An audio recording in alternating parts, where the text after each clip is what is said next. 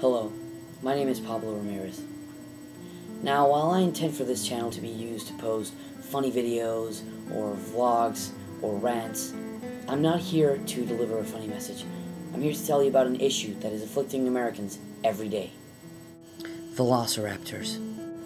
Were you aware, for example, that after heart disease and cancer, Velociraptor attacks are the third leading cause of death in America? In fact, 1 in every 3 Americans knows somebody who has been personally affected by a Velociraptor attack, and the grief that follows is never easy.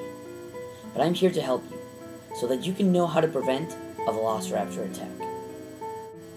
One of the main reasons for the large number of Velociraptor attacks is that many times people do not know what a Velociraptor looks like, or what they sound like, or how to distinguish them from other kind of creatures, until it's too late.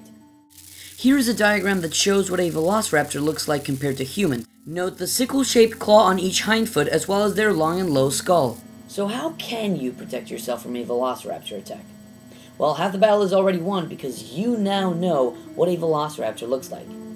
But the other half of the battle comes with protecting yourself and your home. Well, we recommend that when you buy a home, you make sure that all doors are made of solid oak or steel, and that all windows have steel bars.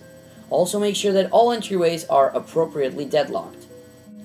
Now, if you'd like more information about Velociraptors or Velociraptor attacks, we recommend visiting the link below. Or if you'd like more information, we also recommend visiting the American Society for Velociraptor Attack Prevention, along with the North American Velociraptor Defense Association. Thank you very much for watching, because now you can know that you're definitely safer, and you can protect not only yourself, but friends and family members from a Velociraptor attack.